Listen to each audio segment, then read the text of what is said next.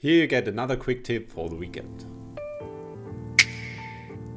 First, a short disclaimer. This works only in version 6.2.11 and above. So if you go into Magnolia and log in, the first thing that you get is always the find bar and suggestions. But you can change this behavior. If you go to the user profile and the preferences tab, you have the ability to choose the app launcher or the find bar suggestions. And if you want to see all the apps that you have, just click here, save it, and after the next login you always get the app launcher.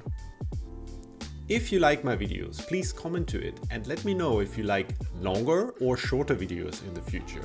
Thank you for watching.